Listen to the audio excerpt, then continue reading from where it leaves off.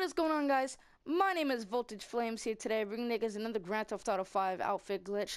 Today, we're going to be doing the hazmat glitch, and if you guys do go on to enjoy this video, don't forget to subscribe to become a flame.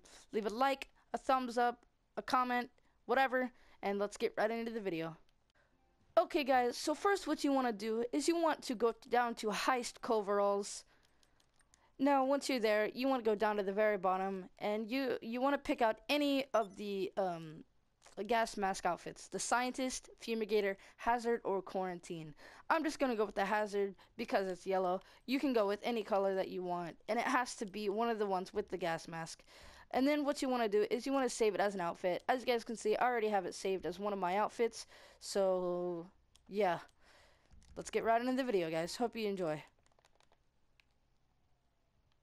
Okay, guys, so once you're at Mount Chiliad, what you want to do is be wearing the outfit. Then you want to walk up to one of these telescopes on Mount Chiliad, and you want to look at the table. Then you want to press square and right on the D-pad at the same time.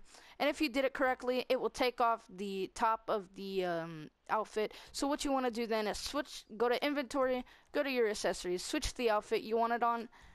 As you can see, it does not give you the mask yet. That's when you want to walk off the stairs, and it will give you the gas mask. Now, this is a little small funny glitch, and I don't know, it's just kind of funny. So hope you guys did enjoy this video. If you did, don't forget to subscribe to become a flame, leave a thumbs up, a comment, and I will see you guys in the next video. Peace out.